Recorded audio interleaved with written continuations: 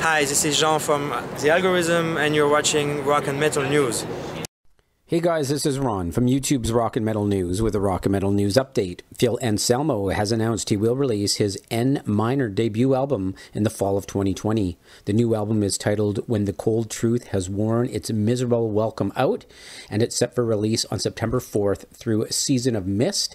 You can check out a video trailer of some of the songs they played live on their live debut. The link is in the description of the video. Pretty interesting stuff, actually. I don't mind it. I mean, it's really another, they play kind of jazz stuff with Phil singing, but so it's definitely a new genre for him, but it's sometimes pretty cool stuff there. So let us know what you think of it. This is Ron from YouTube's Rock and Metal News. Thanks for tuning in.